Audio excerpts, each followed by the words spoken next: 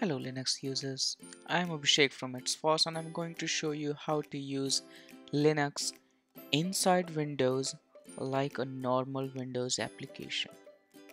This is very useful in case when you're not sure whether you're ready to install Linux completely on your system or dual boot it with your Windows so that you can use Windows or Linux at the boot time. Select one of them, but since those procedures are a little bit complicated, you may try your hands on one of the Linux distribution and see if you like it. Or if you cannot install Linux for any reasons, but you have to use Linux for the Linux terminal and you still want to use those Linux command line for your university studies or any other learning purposes. Without wasting any more time, let's see how to do that. So the first thing you need to do is download Oracle VirtualBox. This is an open source software available for Linux, Windows and Mac to run and other operating system as a virtual machine. So just have to download it. Just download the Windows hosts because you're using Windows. It should be available for Windows 7 and Windows 10. I don't know if you're still using Windows 8, which you shouldn't be using because I think it's deprecated.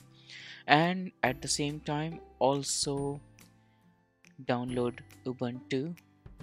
Well, you can download any other Linux desktop ISO like Linux Mint or any other Linux distribution. I'm showing the example with Ubuntu, but you should be able to use the same method for other Linux distribution as well. For some reasons the website didn't work on the first go. In any case, you have two options to install, either Ubuntu 17.10 or the long-term support version. You can choose whatever you want. I mean, I'm going to use the latest version, which is Ubuntu 17.10. So I'll be downloading the file, which is in this case, yeah, it asks for some money, but it's only optional and it's for donation. You can just go straight, or if you want to tip something, tip it to Canonical, or just go to download parts straight away, and it will start downloading a single file of around 1.5 GB. It's called ISO. It's a compressed image of the operating system.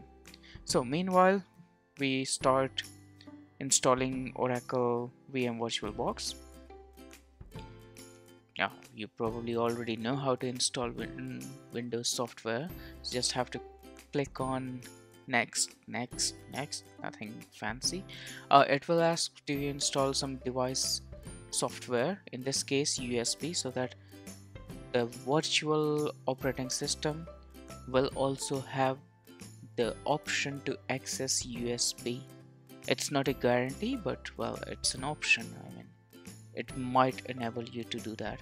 And same for network adapters, so that you will have the internet connection inside the virtual machine, so that your Linux install inside Windows will also be able to use network like you do it on Windows. So just start, once installed, start VirtualBox, give it a size. I'm gonna allot 2 GB of RAM, which is not good. I mean, you can allot more if you want. And then VDI, dynamically allocated is fine. 10 GB is sufficient, but just to be sure, 14 GB. And then you're almost ready for the setup. So if it doesn't show you the startup disk by default, you can go and browse to the ISO which you have downloaded. In my case it's here, just select it, and then you go on to VirtualBox. It will take some time because virtual machines are a bit slow, so I have just fast forwarded some of it. So after like some seconds, you should see this screen and install Ubuntu. You can skip the updates installation and move to the partition stuff. Don't worry, just use erase disk and install Ubuntu. No, your Windows system will be completely safe. It's a virtual system, so you're not going to harm your host system, that is Windows. And then the time zone and everything. That's pretty much straightforward from here. Just give it a name, choose a password which you can remember easily, and the next everything next is like pretty much straightforward. It will take like 4 to 5 minutes to install Ubuntu, which is a lot faster than Windows 10 updates, which takes like 20-25 minutes sometimes, depending upon if it's a big update or not. So yeah, installing Linux is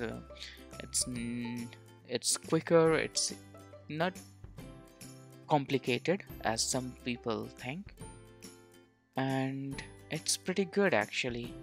I hope you will like using it, and later on you will install it as your main operating system. So once the installation is complete, just restart it, and it will say that remove the installation, press enter or anything. You can just turn off the system if required. And the next boot, you won't be asked to install it again. I mean, you will straight go to the installed operating system and use your password. It takes a little bit of time because I just allotted it 2 GB of RAM, which is borderline sufficient but not really recommended. This is why you need a lighter desktop environment like Lubuntu or Xubuntu, Xubuntu, whatever you want to call it. So here you can see that the network is working fine, internet is there. I cannot test USB, but I hope it works fine as well. So here you're using Linux inside your Windows operating system. So it's an operating system within operating system. I hope you like it and I hope you find it useful. So stay tuned for more Linux tutorial. See you next time. Bye bye.